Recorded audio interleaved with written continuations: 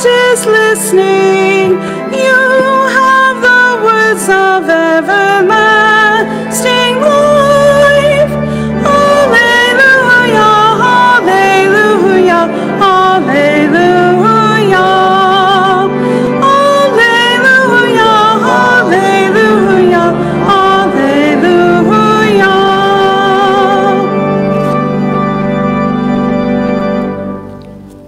The Lord be with you. A reading from the Holy Gospel according to John. Jesus went across the Sea of Galilee. A large crowd followed him because they saw the signs he was performing on the sick. Jesus went up on the mountain. There he sat down with his disciples. The Jewish feast of Passover was near. When Jesus raised his eyes and saw that a large crowd was coming to him, he said to Philip, "Where can we buy enough food for them to eat?" He said this to test him, because he himself knew what he was going to do. Philip answered him, 200 days' wages worth of food would not be enough for each of them to have a little. One of his disciples, Andrew, the brother of Simon Peter, said to him, "There is a boy here who has 5 barley loaves and 2 fish, but what good are these for so many?" Jesus said, "Have the people recline." Now there was a great deal of grass in that place. So the men reclined, about 5,000 in number. Then Jesus took the loaves, gave thanks, and distributed them to those who were reclining, and also as much of the fish as they wanted. When they had had their fill, he said to his disciples, "Gather the fragments left over, so that nothing will be wasted." So they collected them and filled 12 wicker baskets with fragments from the 5 barley loaves that had been more than they could eat. When the people saw the sign he had done, they said, "This is truly the prophet, the one who is to come into the world." Since Jesus knew that they were going to come and carry him off to make him king, he withdrew again to the mountain alone. The Gospel. Praise to you, Lord Jesus Christ.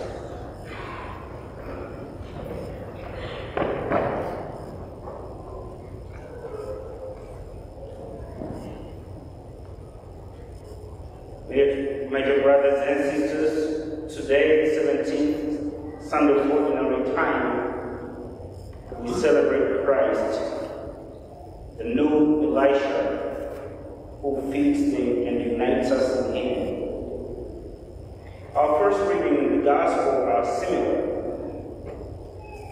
They both narrate the miracles of the multiplication of bread,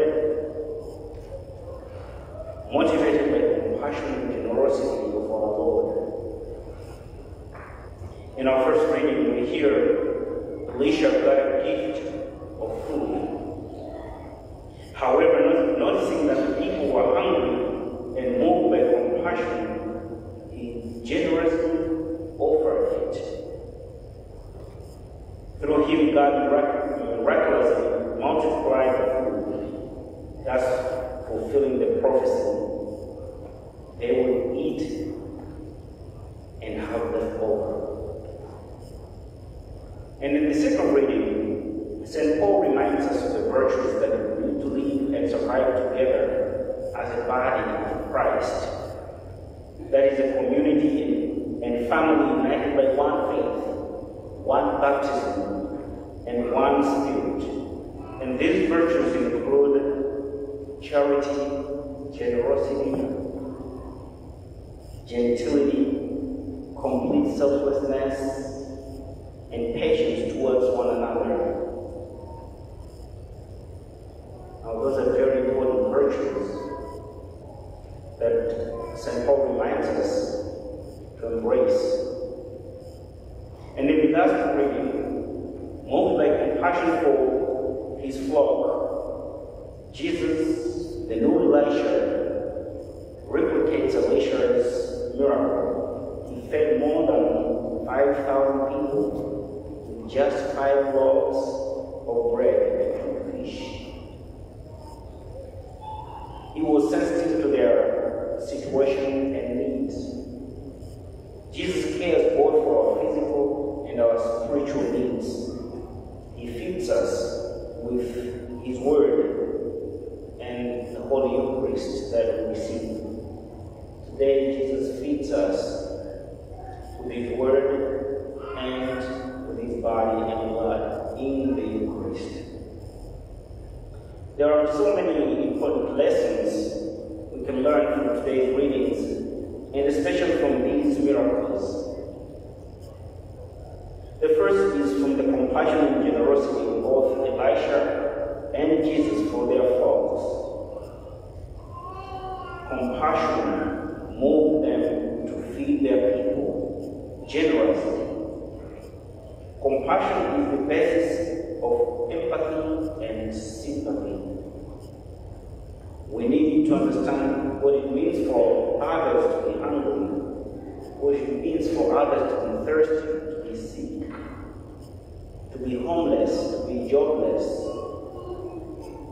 to be lonely. Without compassion, we will not be able to see what others are going through. Homelessness, lonely, sickness, hunger, thirst, and so forth.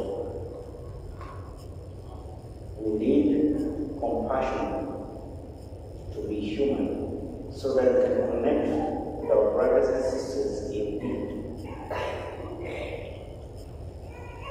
The second lesson is that God can transform something little into something extraordinary. So we must not doubt God as the disciples did. This is because our God is a God of impossibilities. As Jesus tells us, with God all things are possible. And also St. Paul affirms it as he says, I can do all things through Christ who strengthens me. With Jesus, what may seem to be impossible is possible. From 5 loaves and 2 fish, more than 5,000 people were filled, and there were left over. The third lesson is the generosity of the little boy. He is a hero in Jesus' miracle. He generously offered what he had, and his generosity became the motivation of a great miracle of his community. From 2 fish and 5 loaves, the community was blessed with more than 12 baskets of food left over. This shows that at times God works with what we have. From our little contribution, from our little generosity, God transforms our community. So today, do not hesitate in your contribution in making this community of faith what it is. It's rich in faith, it's vibrant, and all that life that this parish enjoys is because of every little things from every one of us. From the generosity of the little boy, the whole community was fed. And so from the generosity of each one of us, we are nourished and fed spiritually, that this community of faith continues to grow every day.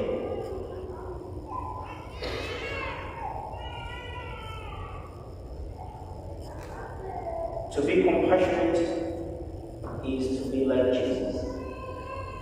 To be generous is to cooperate with Christ in his ministry. Jesus sought his disciples and the community's cooperation, and the little boy cooperated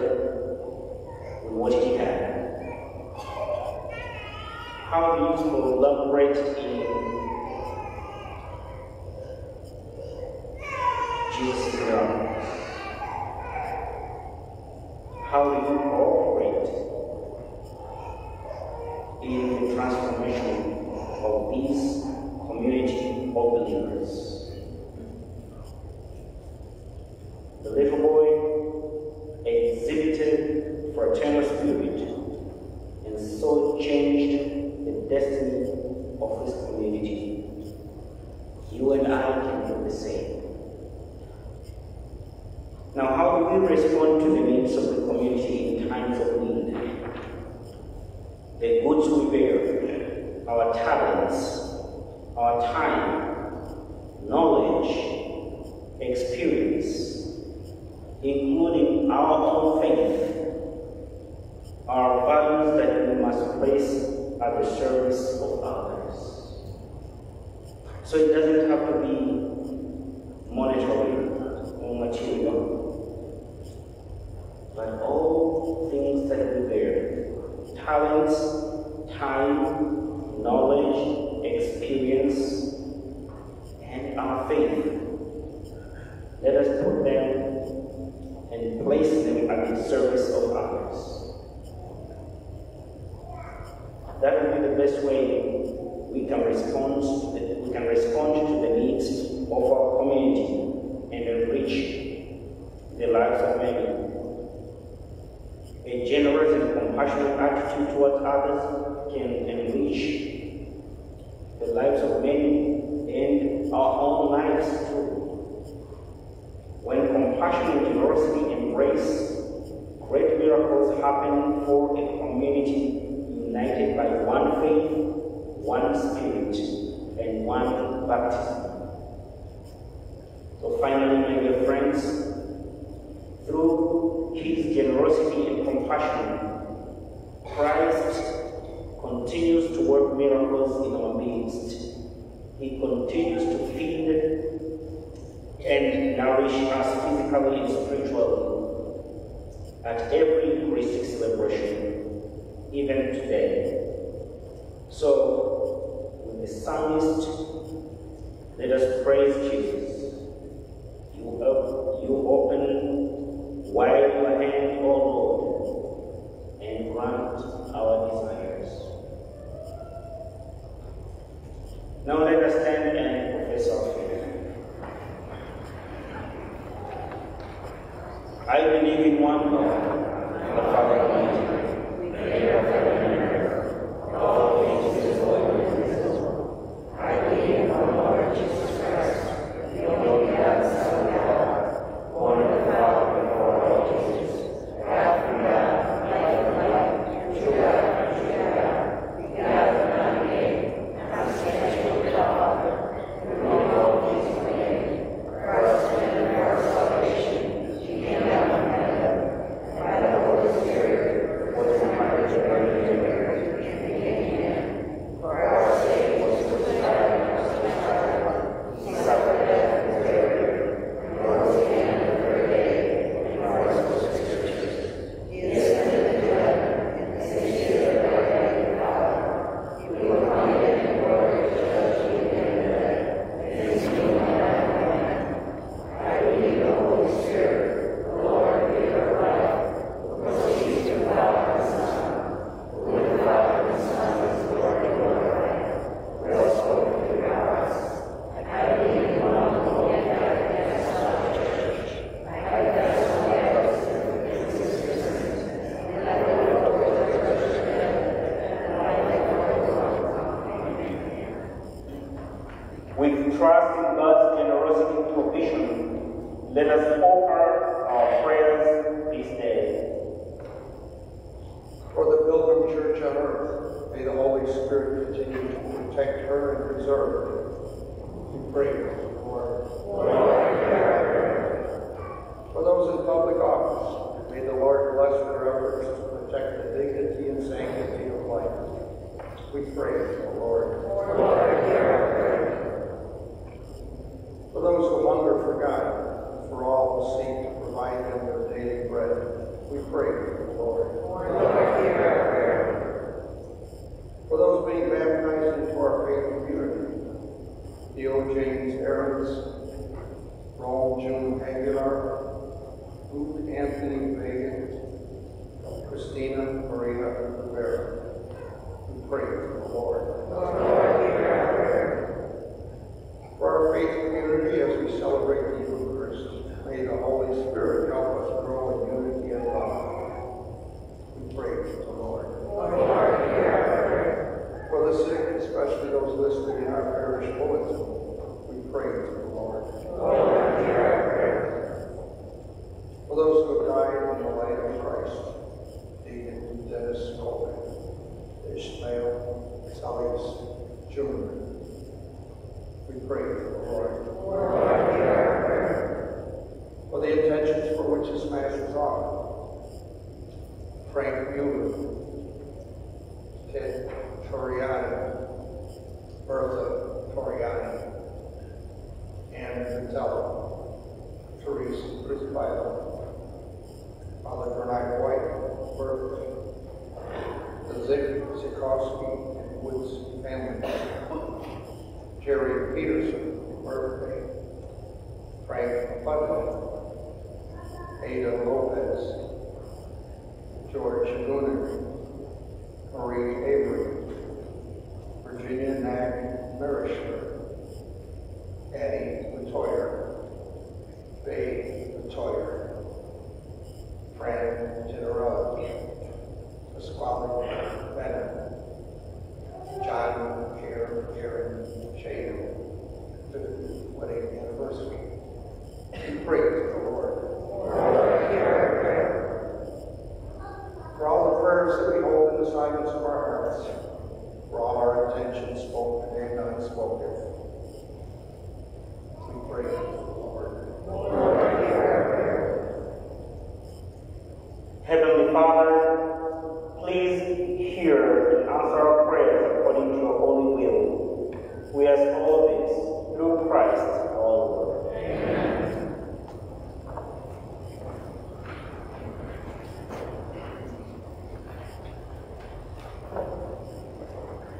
Please join in singing our presentation song, which will be found in your Durham Songbook, number 936, One Love Released. Again, in your Durham Songbook, number 936.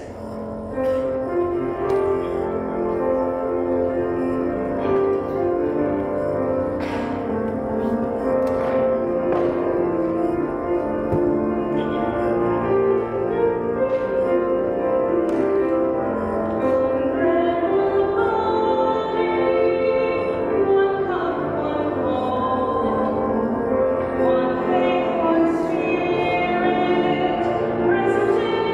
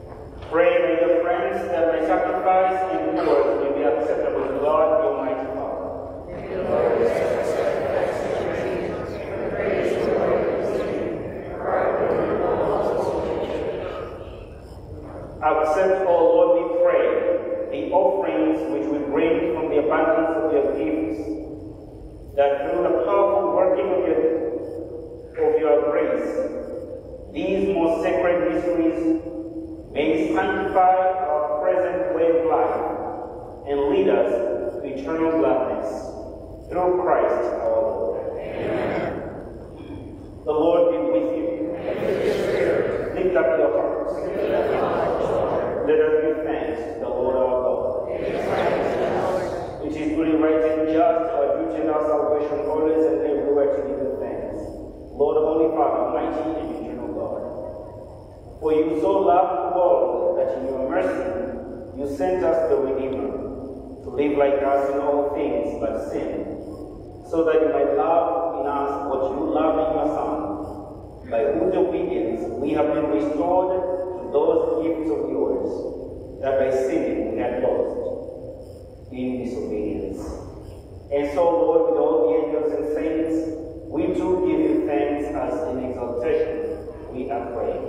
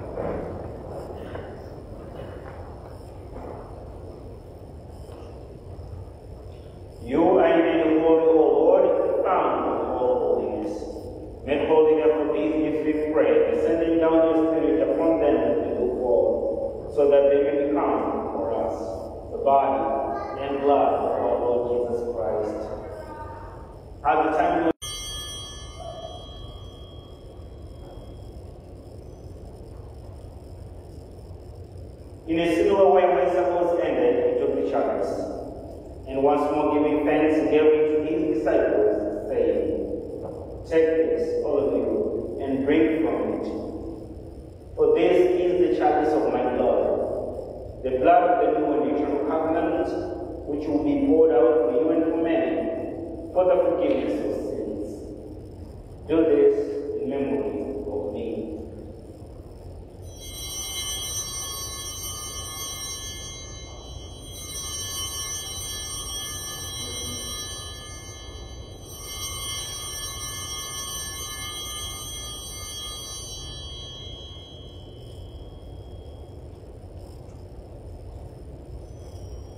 The mystery of faith.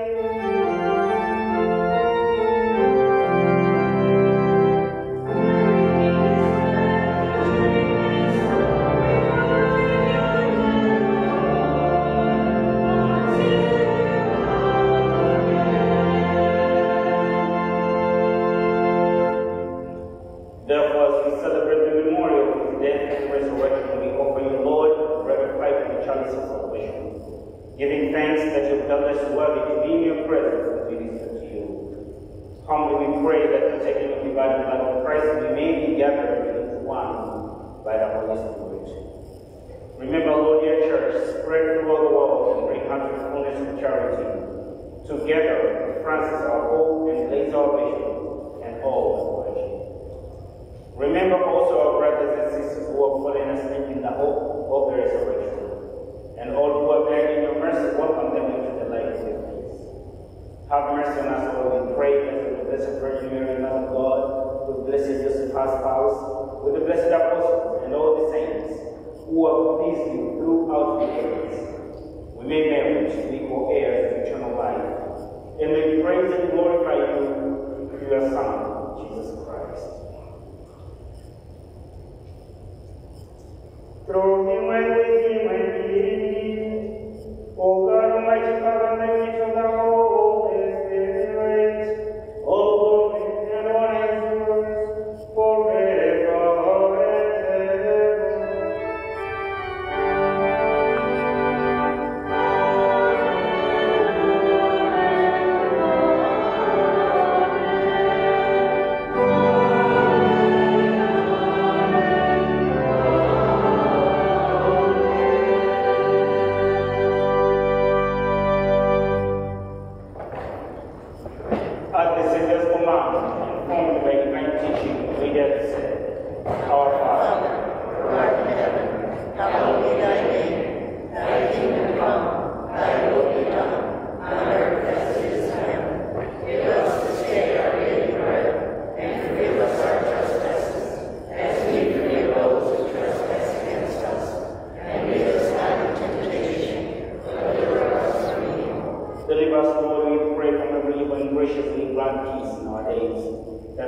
Lord, your mercy may be always free from sin and safe from all distress, as we await the blessed hope in the coming of our Savior, Jesus Christ. Lord Jesus Christ, who said to your apostle, peace I leave you, my peace I give you. Look not on our sins, but on the faith of the church, and graciously grant our peace and unity in accordance with your will, who lives and reigns forever and ever. Amen. The peace of the Lord be with you always. Now let us share some sign of peace.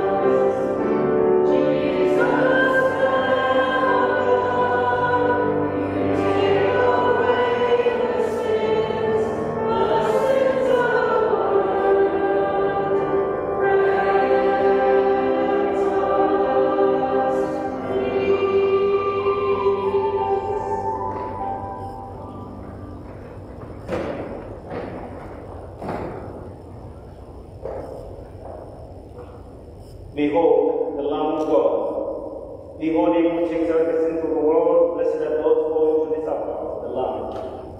Lord,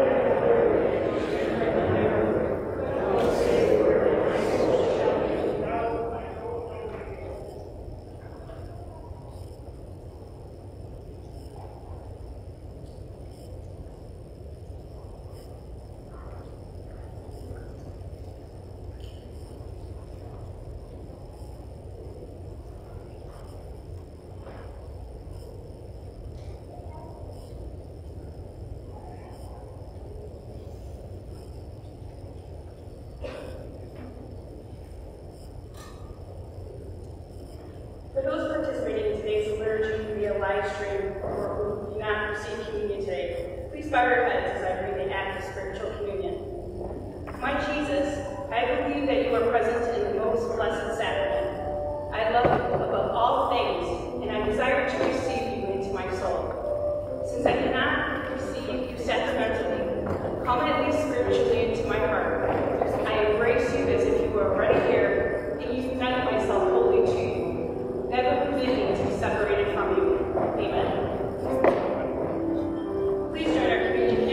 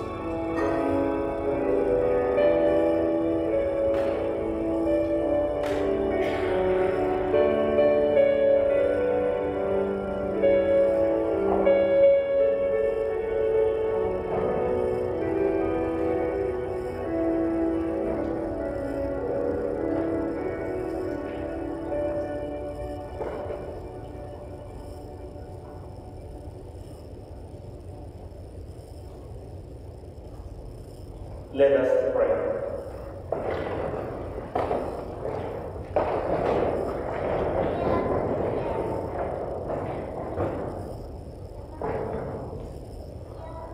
We have consumed, O Lord, His divine sacrament, the perpetual memorial of the passion of your Son. Grant, we pray, that this gift, which He Himself gave us with love beyond all telling, may profit us for salvation. Through Christ our Lord. Amen. We have two announcements. Save the date. Our Welcome Back Mass and Barbecue will be taking place on Saturday, August 21st at 5 p.m. in the St. Celestine parking lot. See the flyer in today's bulletin for more details. And finally, mark your calendars and bring a friend for our annual Mass on the Grass, which will be taking place on September 18th at 4 p.m. at St. Cyprian's Church. The Lord be with you. May Almighty God bless you, the Father, and the Son, and the Holy Spirit. Amen.